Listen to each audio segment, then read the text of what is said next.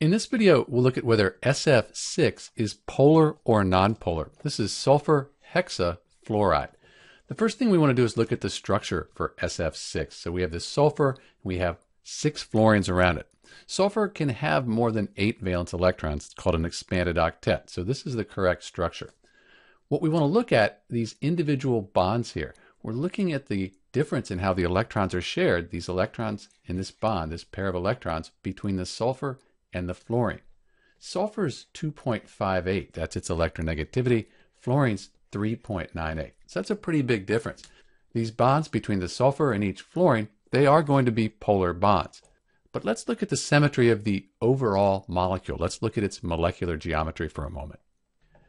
So the purple, that'll be our central sulfur. And remember, we had 6 fluorine atoms, no lone pairs. Let's put all the fluorine atoms on. 1, 2, 3, you see them spread out. 4, 5, 6.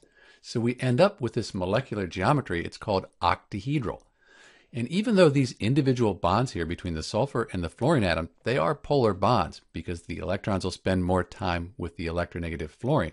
So even though the bonds are polar, overall, everything is pointed in opposite directions. It's a symmetrical molecule. That means they cancel out. And SF6 is a nonpolar molecule. This is Dr. B figuring out whether SF6 is polar or nonpolar. It is nonpolar because it's a symmetrical molecule.